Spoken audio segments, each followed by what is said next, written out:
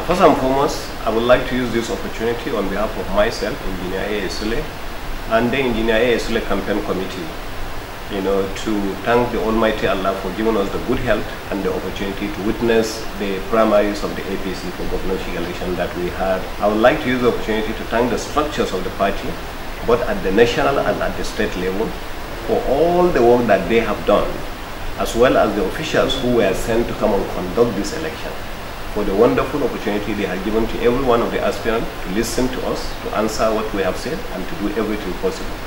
I would like to also use the opportunity to thank the governor and then his government, Tanko and Makura, for the wonderful structures and the atmosphere that was provided for us to have such a free and fair election that every one of the aspirants accepted wholeheartedly, where we even had a joint press conference.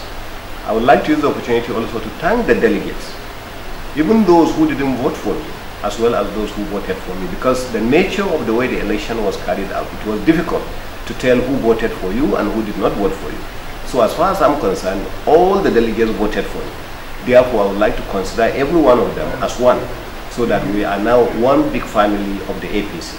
So we can work together, and that is the main reason why, when it was time for us to actually say we are given a token because of the way that people spend the night there. We gave a token of a little amount of money for people actually to use as means of transportation to go back to their various locations. We didn't count, we considered it. We gave it to every delegate. The reason why we did that is to consider that every one of those delegates is actually our delegate of the APC and a member of the APC family.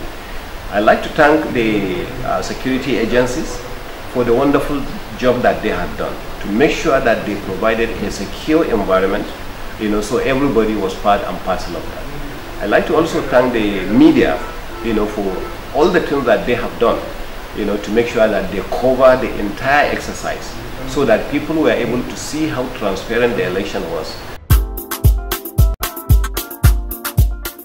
I would like to thank them for the maturity that every one of the aspirants had shown during the exercise. There was none that has actually got out to cause any commotion in view of the fact that the whole exercise was so transparent.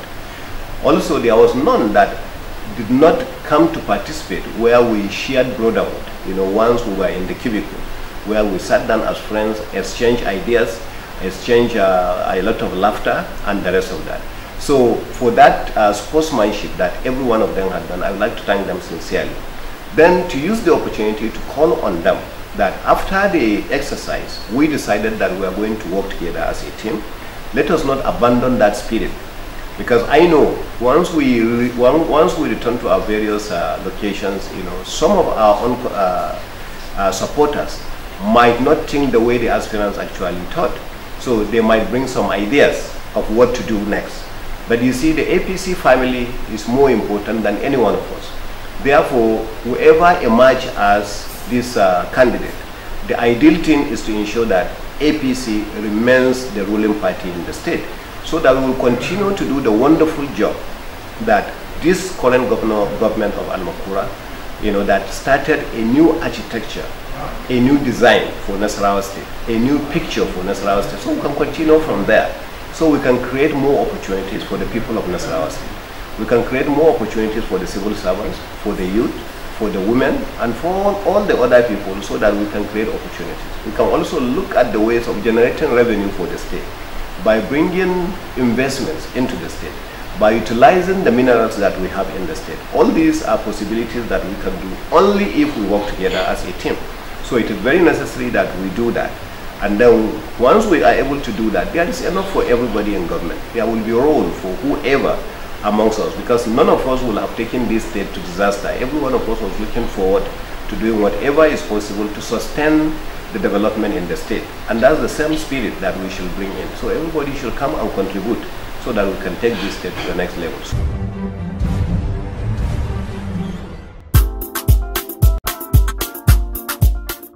Well, I think so far what the people have seen is first to look at the party itself. We had other political parties that produced governors in Nasarawa State, and we had the CPC and APC that actually produced governors in this state. Have they seen the difference between what the two governments had done? By far, it's like day and night. You will see the amount of work that actually APC government has done in the state. I'm not saying that all the work APC had done is perfect. No, there are so many areas for improvement.